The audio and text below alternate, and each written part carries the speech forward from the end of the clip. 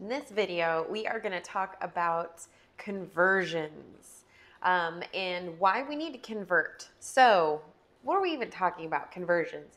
We're talking about converting a number from one unit of measure to a different level of that same unit of measure. I'm not talking about converting from one measurement to another, if that makes sense. We're not converting miles an hour to kilometers an hour. In this case, we're going to be talking about measurements, and we're going to be talking about those little pieces in front of words like kilo and milli and mega and micro, because when you are diagnosing a vehicle using a meter, then you might think you have an acceptable reading or an unacceptable reading, and you might be incorrect because you are assuming the nature of the measurement, such as right here I've got A for amps, right? So let me just dive right in and explain what it is and how it is that we're going to do this. So what I have is this handy dandy little chart here. I like to draw it because it helps me remember. And I think that for everybody else out there, just draw it until it comes second nature to you. I don't usually, when I'm thinking of how to convert something, this chart automatically comes up in my head. And I learned this a long time ago in a chemistry class, and it just stuck with me. And I kind of thought it was funny because my instructor at the time didn't call it an STD chart, but I call it the STD chart because it's funny. STD in this case does not stand for anything else besides standard. And when we're talking about this chart at all, my STD chart is going to help you convert easily. As long as you plug in your number, it's pretty much as long as you know which direction you need to go, it takes you there. So in this chart here, in my STD chart, we've got our standard unit of measure. Now this can go for whatever you are doing. So in this case today, we are doing volts, amps, and ohms because we are measuring electrical circuits with a meter. But let's say you're talking weight, something like grams. What about kilograms or milligrams? The same exact principle would apply. So it's a nice handy chart that you can use all around in life.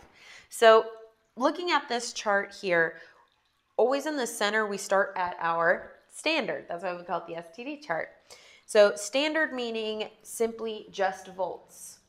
No word in front like kilo or milli, just plain old volts.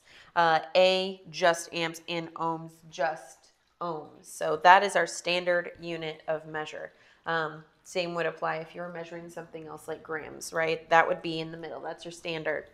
Now, when we start to change our decimal point because of how either big or small the number is, so we may go to the right with our decimal point for milli. And these terms are, say, if I'm going to write up a number here, if I have 5 millivolts, why not just say it in what volts is? Why do I even need kilo or milli? Because of what the number starts to look like. And sometimes it's a little bit easier or faster to read if we're using terms like milli or kilo, especially when we're dealing with very, very tiny numbers and very, very large numbers. So right here, I've got an example of 0.25 kiloamps. That sounds like a really, really tiny number. I didn't mention it too much in my previous videos for last week, but when you get electrocuted and people get hurt or die, it's not really the voltage that kills them. Yeah, sure, that pressure can hurt, but I mean, you can get whacked with a 60,000 volt ignition system and not die. You might pee your pants a little bit, but that'll be the worst thing that happens unless somebody sees it. So when you get whacked with a voltage, the pressure, that snap will hurt. But when people actually die or get hurt, it's because of a high amount of amperage. Now, when I have even a little bit of amperage, if I've got a lot of voltage to push it, then it's easier to kill you. The lower the voltage, the more amperage it's going to take to kill you. But it really doesn't take a whole lot. It takes less than 1 amp really to kill you if you have a decent voltage behind it. So nothing on your car is, unless it's a hybrid or a full electric vehicle or fuel cell, it's not going to kill you. You know, people get afraid of the batteries or ignition systems. No matter what, you're not going to get significantly hurt. Like I said, you might get a pinch, but it's nothing significant. If you're working on a hybrid vehicle or an electric vehicle, the reason why they're so dangerous is because not only do they have a lot of amperage flowing, because anytime you're dealing with a really high mechanical resistance, you're dealing with a lot of amperage. And so not high electrical resistance, high mechanical resistance. So something like moving the car using an electric motor, that's a lot of work. And so we're going to get a lot of wattage, which means lots of amperage. Now, because we have so much amperage and a bunch of voltage, instead of, if we had 12 volts pushing that amperage, it wouldn't be as bad. But if we have 240 volts in a hybrid system or a full electric system that is pushing that same large amount of amperage, that's when it starts to become deadly. And so it's important to know these conversions. I'm sort of making my way back here to conversions. Went a little off track, but the reason why is because if we look at a number like 0.25 kiloamps, it doesn't seem significant. You see something like that on a meter, and that's not realistic because you're not going to be amp testing that. But just as an example, you see something on the meter and you think it's not that big of a deal. It really is, because like I said, it takes less than an amp to kill you. Well, that's less than 1. But that says kiloamps. So how many amps is that? And that's what we're here to talk about today. And that's what the STD chart is here to help you with. So let's take a look at this number here. We want to know how many amps 0.25 kiloamps is. Here's how you sort of plug this into the chart. Always go by where the decimal point is. If you have no decimal point, let's say the number is just 25, then assume the decimal points at the end, just like you would in a regular math class, right? And go from there. Now we're going to take that decimal point. So first thing, decimal point, where is it at? And then second thing, do I have any word or sort of letter in front of my standard unit of measure? So if my unit of measure is amps, but I've got a K in front of it, I know that's kiloamps. So that tells me my starting point on this chart is right here because that's where I'm starting. I'm starting at kilo. Now, the third thing I need to do is figure out where I want to go. So if I'm looking here and I'm starting at kilo and I want to know how much standard amps there is, then this is my end point. So I know that my decimal point starts here and it needs to end here. So all I need to do is just count. 1, 2, 3. So our decimal point is going to move in order to get from kilo to standard 3 places to the right. So I would take that decimal point and move it 3 places to the right. So there would have to be a 0 added in there. So we're looking at 250, and the decimal point's now here, amps. That all of a sudden becomes a really big number. 250 amps will mess you up. So it's really important to know the difference between 0.25 kiloamps and 250 kiloamps, because there really is no difference except for the number on your meter or the number on a paper. And so it's really, really, really important to know these conversions. There will be questions in this week's module about conversions, and you'll have to figure out a couple, but hopefully it's not too tough. Now, obviously, this can go in any direction. So if my decimal point, let's say we started with milli, right? Let's say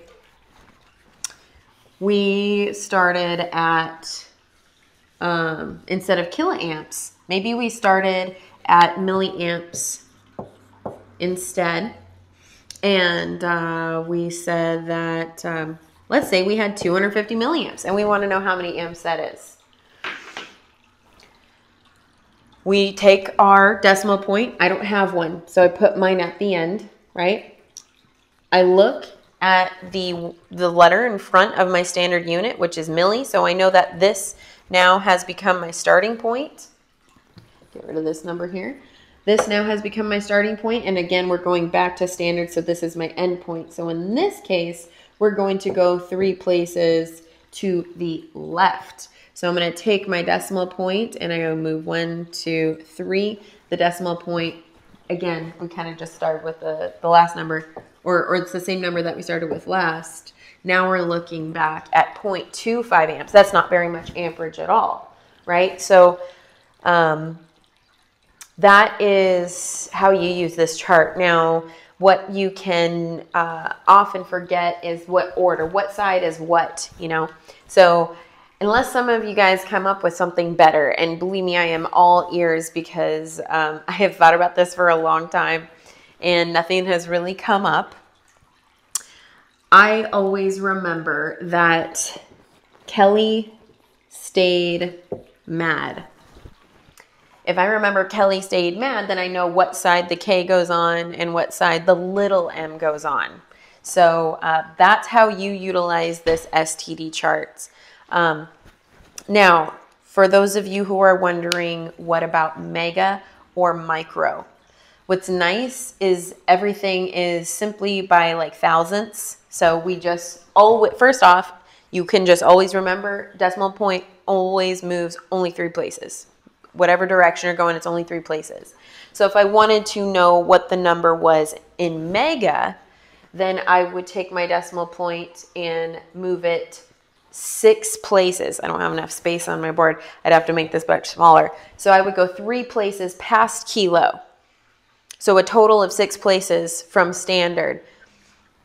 Because kilo would be really referring to thousands, while mega is really referring to millions. So if we're looking at from standard to milli, it's 3 decimal points to the right, right?